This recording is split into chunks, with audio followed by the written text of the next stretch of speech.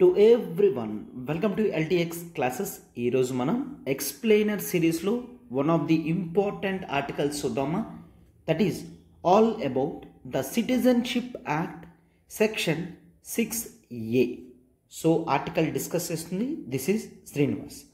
అయితే అంతకుముందు ఒకటి విన్నామా, సిటిజన్షిప్ యాక్ట్ గురించి ఇప్పుడు మళ్ళా మనం న్యూస్లో కరెంట్ అఫైర్స్లో వచ్చింది. ఇది చాలా బ్యాక్ ఇష్యూ, బట్ రీసెంట్గా మళ్ళీ రావడం అనేది జరిగిందనమాట. Clear?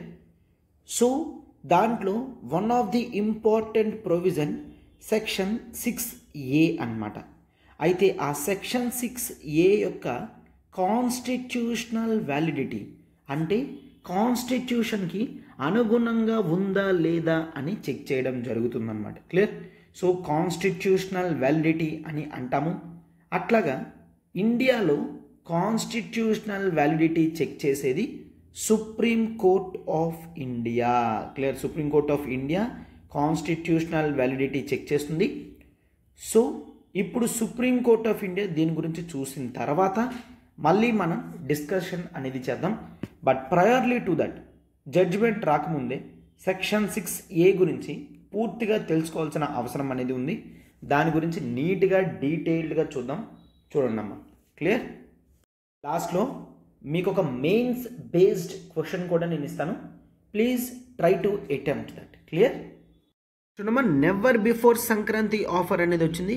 UPSC infinity flat 20,000 rupees discount అమ్మా. Clear? Live plus recorded classes అనేవి మీకు అవైలబుల్గా ఉంటాయి. 65,000 రూపీస్ ఉన్న ఫీజ్ కేవలం 45,000 రూపీస్కే, అంటే ఫ్లాట్ 20,000 డిస్కౌంట్ ఇవ్వడం జరిగిందనమాట. అంటే ఇది పూర్తిగా అప్ ఫ్రంట్ పేమెంట్ అమ్మా. సింగిల్ పేమెంట్ కడితేనే మీకు ఈ ఆఫర్ అనేది వస్తుందన్నమాట. క్లియర్? సో అయితే January 13th 23 వరకు మాత్రమే వ్యాలిడిటీ. క్లియర్? January 13th 2023 వరకు మాత్రమే వ్యాలిడిటీ. సో వెంటనే కోర్సులో మీరు జాయిన్ అవ్వండి అమ్మా. మీకు ఏ డౌట్ ఉన్నా ఇక్కడ నెంబర్ చూడండి, 7893899553. లైఫ్ టైం వ్యాలిడిటీ మీకు ఇవ్వడం జరుగుతుందమ్మా. క్లియర్? లైఫ్ టైం వ్యాలిడిటీ అనేది ఉంది. అయితే మీకు ఈ UPSC ఇన్ఫినిటీ ప్రోగ్రాంలో ఏమొస్తున్నాయో చూడండి. UPSC GS both prelims plus mains, CSAT మొత్తం కవర్ అవుతుంది. UPSC current affairs prelims plus mains మోడ్లో కవర్ అవుతుంది. NCERT foundation class 6 to 12 cover అవుతుంది. UPSC prelims test series cover అవుతాయి. And UPSC daily mains answer రైటింగ్తో సహా మీకు అన్నీ కవర్ అవుతాయమ్మా. ఇంకా అది మాత్రమే కాదు, complementary access APPSC group 1-2, TSPSC group 1-2, RBI grade B and bank PO clerk, CGL, RRB, NTPC ప్రతి ఎగ్జామ్కి కావాల్సిన క్లాసెస్ అన్నీ కూడా మన దగ్గర ఉన్నాయి. అవన్నీ మీకు పూర్తిగా కాంప్లిమెంటరీగా ఇవ్వడం జరుగుతుందన్నమాట. అయితే ప్రతి కోర్స్ కూడా మీకు లైఫ్ టైం వ్యాలిడిటీ అనేది అవైలబుల్ ఉంటుంది. సో మీకు ఏ డౌట్ ఉన్నా ఈ నెంబర్కి కాల్ చేయగలరు, 7893899553. ఈ ఆర్టికల్ క్లియర్ దేని గురించి చెప్తున్నారమ్మా? GS2 పాలిటిక్స్ సంబంధించిన ఆర్టికల్. అవునా? GS2 polity. So first of all you should get these things basics that citizenship అనేది సిటిజన్షిప్ ఈ సబ్జెక్ట్ అనేది సెంట్రల్ లిస్ట్లో ఉంటుందన్నమాట. Central list. సో ఎవరు ఇండియన్ సిటిజన్స్ అవుతారు కాదు అనేది సెంటర్ డిసైడ్ చేస్తుంది. అంటే ఒక సిటిజన్షిప్ ఇచ్చే ముందు ఏ క్రైటీరియా కండిషన్స్ ఫాలో అయితే ఇస్తాము అనేది సెంట్రల్ లిస్ట్లో ఉందమ్మా. అయితే దాని ప్రకారమే పార్లమెంట్ క్లియర్గా పవర్స్ ఎవరికి ఇచ్చి, అదే కాన్స్టిట్యూషన్ క్లియర్గా పవర్స్ పార్లమెంట్కి ఇవ్వడం జరిగింది. And parliament has come with that the citizenship act 1955 అనేది తీసుకొని రావడం జరిగింది. క్లియర్? అయితే ఈ సిటిజన్షిప్ యాక్ట్లో అమెండ్మెంట్ చేసి సెక్షన్ 6A అనే ప్రొవిజన్ని యాడ్ చేయడం జరిగింది. గుర్తుంచుకోండి, సెక్షన్ 6A. అయితే ఈ సెక్షన్ 6A అనేది ఇదొక special provision inserted into the 1955 act. అయితే సెక్షన్ 6A ఏంటి? First of all you should know, section 6A అనేది main it has given some benefit for the Assam people. Clear, Assam people. అయితే ఏం జరిగిందో చూడమ్మా. మెయిన్ ఇండియా పాకిస్తాన్ పార్టీషన్ అయిపోయిన తర్వాత ద ఈస్ట్ పాకిస్తాన్ అనేవాళ్ళు the present day బంగ్లాదేశ్ని, clear, the present day Bangladesh ఏదైతే ఉందో అప్పుడు ఈస్ట్ పాకిస్తాన్ అని అనేవారు. సో పాకిస్తాన్ ఎప్పుడూ కూడా బంగ్లాదేశ్కి తగిన రెస్పెక్ట్ అనేది ఇచ్చేది కాదు. సో పాకిస్తాన్కి ఎప్పుడూ కూడా బంగ్లాదేశ్ అంటే వాళ్ళ పీపుల్ అక్కడ ఉన్న వాళ్ళన్నా కూడా అసలు నచ్చేది కాదు, టార్చర్ అనేది చూపించేది. సో దాంతో చాలామంది ప్రజలు ఇండియాలోకి రావడం జరిగేది. యాజ్ బంగ్లాదేశ్కి ఇండియాకి బోర్డర్ ఉండడం వలన పీపుల్ అందరూ కూడా బంగ్లాదేశ్ బోర్డర్స్ని క్రాస్ చేసి ఇండియాలో ఉన్న అస్సాం స్టేట్లో ఎక్కువ సెటిల్ అవ్వడం అనేది జరిగేది. క్లియర్, గుర్తుంచుకోదండి, ఇండియాలో ఉన్న అస్సాం స్టేట్లో సెటిల్ అవుతున్నారు. సో ఫారినర్స్ చాలామంది వచ్చి ఇక్కడ ఇల్లీగల్గా సెటిల్ అయిపోతున్నారు. సో ఎప్పుడైతే ఇల్లీగల్గా సెటిల్ అవుతున్నారో వాళ్ళకి ఆపర్చునిటీస్ కూడా వస్తున్నాయి. సో ఫారినర్స్కి ఆపర్చునిటీస్ అనేవి వచ్చి లోకల్ పీపుల్కి ఆపర్చునిటీస్ అనేవి పోతున్నాయి. ఎప్పుడైతే లోకల్ పీపుల్కి ఆపర్చునిటీస్ అనేవి పోతున్నాయో మా రైట్స్ మాకు కావాలి అని ఆల్ అస్సాం స్టూడెంట్స్ యూనియన్ అనే గ్రూప్ స్టార్ట్ అయిందనమాట. ఏంటమ్మా? All Assam students union. So ఎవరైతే 1971 తర్వాత అస్సాంలోకి రావడం జరిగిందో, 1971 ఎందుకమ్మా డెడ్ లైన్ అనేది? ఎందుకంటే 1971 ఆ రోజున బంగ్లాదేశ్కి కొత్త నేషన్ స్టేటస్ వచ్చిందనమాట. ఈస్ట్ పాకిస్తాన్ నుంచి బంగ్లాదేశ్ అయింది. బంగ్లాదేశ్ ఒక కంట్రీలా ఫార్మ్ అవ్వడానికి ఇండియా హెల్ప్ చేసిందనమాట. Clear. So all Assam students union వాళ్ళు క్లియర్గా అడుగుతున్నారు ఏంటని, మా యొక్క కల్చర్ని ప్రిజర్వ్ చేసుకోవడానికి, మా హెరిటేజ్ని ప్రిజర్వ్ చేసుకోవడానికి, మా లాంగ్వేజ్ని ప్రిజర్వ్ చేసుకోవడానికి, మా సోషల్ ఐడెంటిటీ కాపాడుకోవడానికి మాకు ఏం కావాలి? ఒక అస్సాం అకార్డ్ అనేది కావాలి అని చెప్తున్నారు. అస్సాం అకార్డ్. అస్సాం అకార్డ్ అనేది ఒక అగ్రిమెంట్. ఈ అగ్రిమెంట్ ప్రకారం నేటివ్ అస్సాం పీపుల్ కాకుండా 1971 పీపుల్ కాకుండా పోస్ట్ 1971 ఎవరైతే వస్తారో వాళ్ళందరూ కూడా ఖచ్చితంగా కంట్రీ నుంచి అవుట్ అవ్వాల్సిందే. అంటే వాళ్ళందరినీ కూడా బయటికి పంపించేయాలి అని అడుగుతున్నారనమాట. లేకపోతే ఓన్ డొమెస్టిక్ రిసోర్సెస్ అనేవి యూజ్ చేసి డొమెస్టిక్ పీపుల్కి ఎటువంటి బెనిఫిట్ కూడా లేకుండా మొత్తం అంతా కూడా వాళ్ళే ఆక్యుపై చేస్తున్నారు. పొలిటికల్ పొజిషన్స్లో కూడా వాళ్ళే ఆక్యుపై చేస్తున్నారనమాట. అయితే ఈ అస్సాం అకార్డ్ అనేది గుర్తుంచుకున్నామా, main that is the time of 1985. Clear. So 1985 Rajiv Gandhi గారు ప్రైమ్ మినిస్టర్ కింద ఉన్నప్పుడు స్టార్ట్ చేశారు. రాజీవ్ గాంధీ గారు అస్సాం అకార్డ్ని ఫైనలైజ్ చేశారు. 1971 తర్వాత ఎవరైతే ఫారినర్స్ ఉన్నారో వాళ్ళందరినీ కూడా బయటికి పంపిస్తారు. గుర్తుంచుకున్నామా, 1966 నుంచి 1971 ఎవరైతే ఉంటారో వీళ్ళందరికీ సిటిజన్షిప్ స్టేటస్ ఇస్తారు. బట్ ఒక 10 years వరకు ఓటు హక్కు అనేది ఇవ్వరనమాట. తర్వాత నార్మల్ సిటిజన్ లానే వీళ్ళందరూ కూడా ఉంటారు. బట్ ఎవరైతే 1971 వచ్చారో వాళ్ళకి ఒక్క రైట్ కూడా ఇవ్వరు. వాళ్ళు అసలు ఒక్క నిమిషం కూడా ఇండియాలో ఉండకూడదు, బయటికి వెళ్ళిపోవాలి అన్నట్టు సెక్షన్ 6A తీసుకొచ్చి ఎక్సెప్షన్ కింద పెట్టడం జరిగింది. ఎందుకంటే ఆల్రెడీ సెక్షన్ 6 ప్రకారం 1947-48 అనేది మనం crucial years to decide the citizenship అనేది పెట్టుకున్నాం. బట్ అస్సాం అనే స్టేట్కి స్పెషల్ స్టేటస్ ఇస్తున్నారు, అంటే స్పెషల్గా చూస్తున్నారు కాబట్టి అమెండ్మెంట్ చేసి సిటిజన్షిప్ యాక్ట్లో పెట్టడం జరిగింది. అయితే ఇప్పుడు దీని మీద కేసు అనేది నడుస్తుందన్నమాట. వెదర్ ఈ సెక్షన్ 6A అనేది కాన్స్టిట్యూషనల్లీ వ్యాలిడా కాదా అనేది ఇప్పుడు దీని గురించి చూడడం అనేది జరుగుతుందన్నమాట. క్లియర్. సో ఇదొక స్పెషల్ ప్రొవిజన్ 1955 యాక్ట్లో పెట్టారు. క్లియర్. అస్సాం అకార్డ్ అని అంటాము, గుర్తుంచుకోండి. మెయిన్ అస్సాం పీపుల్ యొక్క కల్చర్ని వీటిని ప్రొటెక్ట్ చేయడానికి. క్లియర్.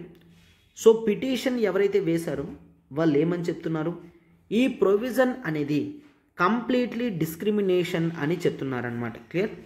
సెక్షన్ 6A అనేది అది మైగ్రెంట్స్ ఇల్లీగల్గా ఎవరైతే వచ్చారో వాళ్ళని మెయిన్ ప్రొటెక్ట్ చేస్తుంది అని చెప్తున్నారు.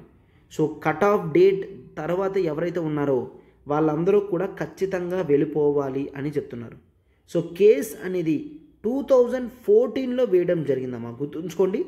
2014లో సుప్రీంకోర్టులో కేసు వేశారు. అయితే సుప్రీంకోర్టు 13 క్వశ్చన్స్ ఫ్రేమ్ చేసిందనమాట.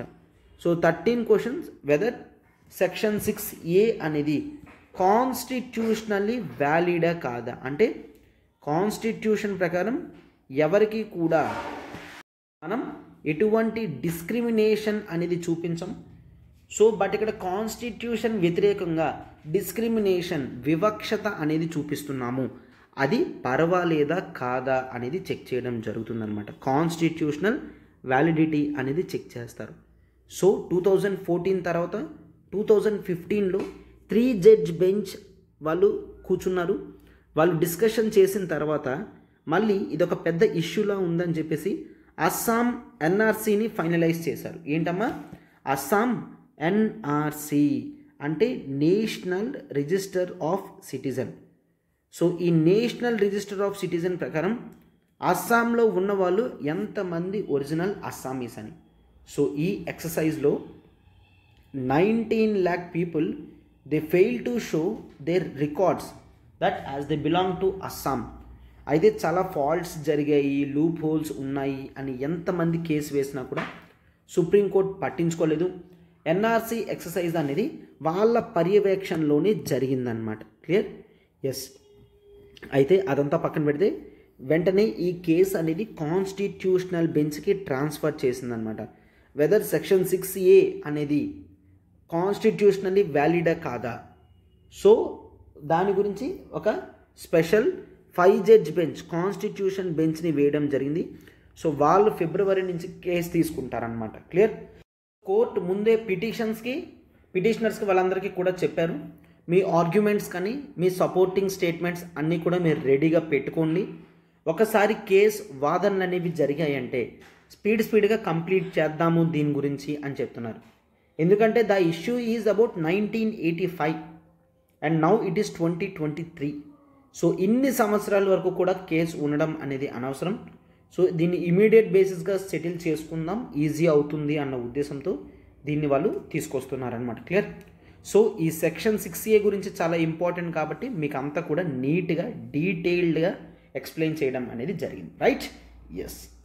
అండ్ చూడమ్మా, ఆప్షనల్కి కూడా మనం ఆఫర్ అనేది పెట్టడం జరిగింది. Optional infinity live plus recorded classes అనేది కేవలం మీకు 20,000 రూపీస్కే అవైలబుల్ ఉంటుందమ్మా. ఫ్లాట్ 15,000 డిస్కౌంట్ ఇస్తున్నాం. 35,000 రూపీ ఫీ అనేది 20,000కి ఉంది. అయితే మనం ఇచ్చే ఆప్షనల్స్ చూడండి. We provide the PSIR, political science, international relations, తర్వాత public administration, next anthropology, and next sociology, and next Telugu literature. Clear. Telugu literature. So మీకు కావాల్సిన ఆప్షనల్స్ అన్నీ కూడా మనం ప్రొవైడ్ చేయడం జరుగుతుంది. అండ్ కంప్లీట్లీ ఆంథ్రోపాలజీ వరకు నేనే డీల్ చేస్తానమ్మా. మీకు కంప్లీట్ నోట్స్ కూడా ఇవ్వడం జరుగుతుంది. సో ఆంథ్రోపాలజీ రిలేటెడ్ మీరు ఏదైనా మాట్లాడాలనుకున్నా కూడా మీరు డైరెక్ట్గా ఈ నెంబర్ 7893899553 ఈ నెంబర్కి ప్రత్యూష మ్యామ్కి కాల్ చేసి మీరు ఏ ఇన్ఫర్మేషన్ అయినా అడగగలరు. ఈవెన్ నాతో కాంటాక్ట్ అవ్వాలనుకున్నా కూడా ఆ నెంబర్కి కాల్ చేస్తే మేడం లింక్ చేస్తారు. ఓకేనా. సో లైఫ్ టైం వ్యాలిడిటీ ఉంటుందమ్మా. లైఫ్ టైం వ్యాలిడిటీ వల్ల మీకు అడ్వాంటేజ్ ఏంటి అంటే మీరు ఈవెన్ ప్రిలిమ్స్ అయిన తర్వాత కూడా మెయిన్స్కి టైం మధ్యలో ఒక్కసారి మీకు డిఫికల్ట్గా ఉన్న టాపిక్స్ అన్నీ కూడా మీరు హ్యాపీగా రివైజ్ చేసుకోవడానికి ఉంటుందన్నమాట. క్లియర్.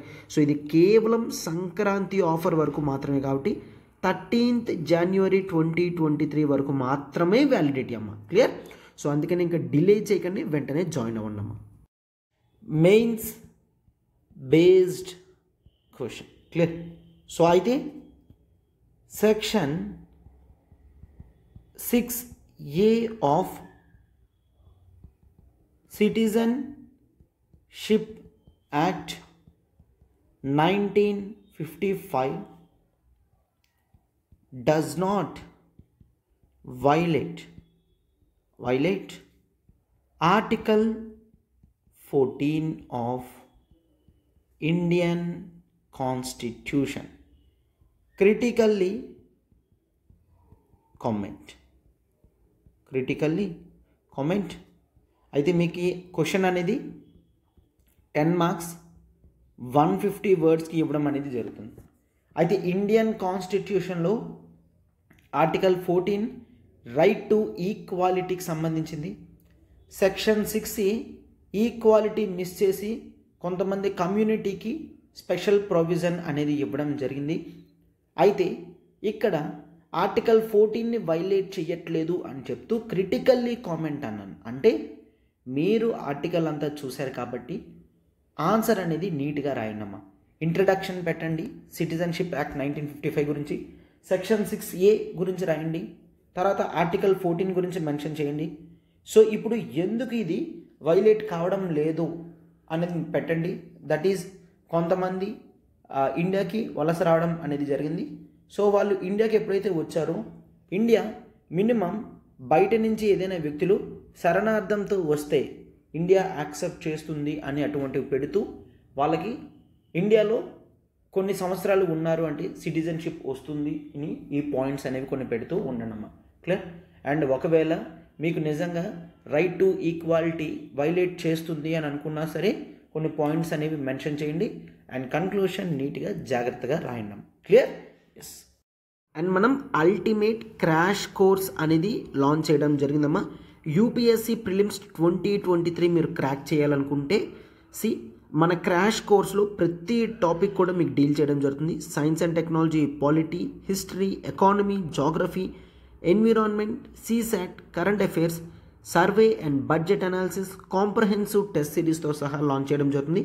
12,000 ఫీజు అనేది కేవలం 10,000 రూపీస్కే మనం లాంచ్ చేయడం జరుగుతుంది. ఫ్లాట్ 3,000 రూపీస్ ఆఫర్ అమ్మ. ఫ్లాట్ 3,000 రూపీస్ ఆఫర్ అవ్వడం జరుగుతుంది. Course validity till prelims exam వరకు మాత్రమే. కొత్త బ్యాచ్ స్టార్ట్ అయింది.